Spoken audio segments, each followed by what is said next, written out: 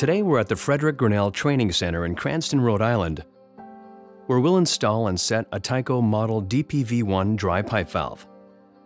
The Tyco DPV-1 differential-style valve can help meet the demands of large volume systems, particularly those exposed to freezing temperatures. Before installing the valve, be sure to consult the technical data sheet TFP 1020. We will now trim the DPV-1 valve. If you order a pre-trimmed version, the valve will arrive with the following steps completed and ready for installation.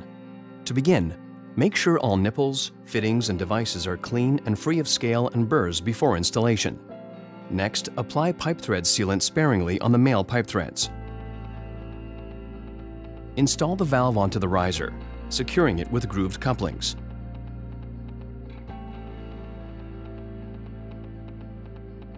Care must be taken to make sure that check valves, strainers, globe valves, etc. are installed with the flow arrows in the proper direction. At this stage, any unused pressure alarm switches and/or water motor alarm connections on the DPV-1 must be plugged.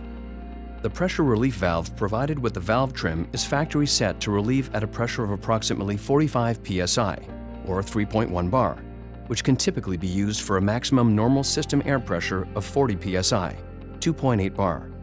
The pressure relief valve may be reset to a lower or higher pressure. However, it must be reset to relieve at a pressure which is in accordance with the requirements of the authority having jurisdiction. To reset the pressure relief valve, first loosen the jam nut and then adjust the cap accordingly, clockwise for a higher pressure setting or counterclockwise for a lower pressure setting. After verifying the desired pressure setting, tighten the jam nut.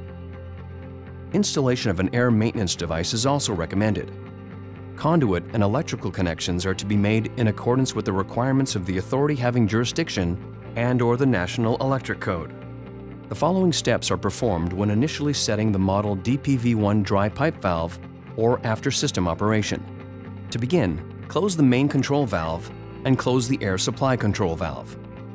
If the DPV-1 is equipped with a dry pipe valve accelerator, remove the accelerator from service in accordance with its technical data sheet. Next, open the main drain valve and all auxiliary drains in the system.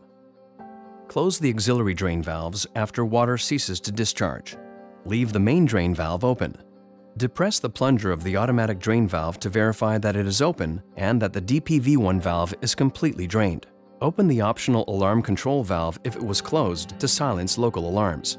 If you are resetting the valve as a result of a fire event, replace all sprinklers that have operated using the same type and temperature rating.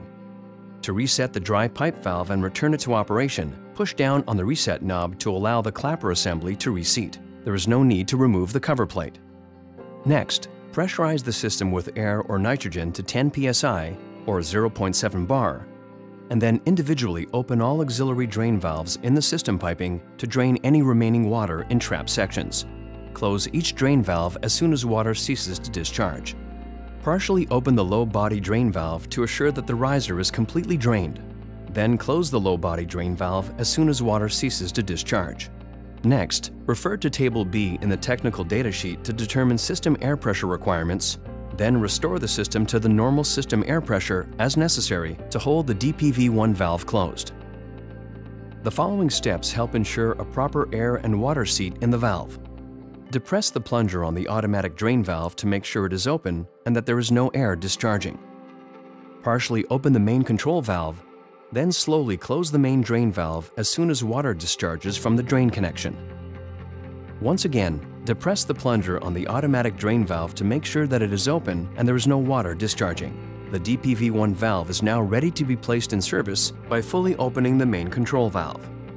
Once a week after a valve is reset following an operational test or system operation, the low body drain valve and any low point drain valves should be partially opened and then subsequently closed to relieve drain backwater. Continue this procedure until drain backwater is no longer present.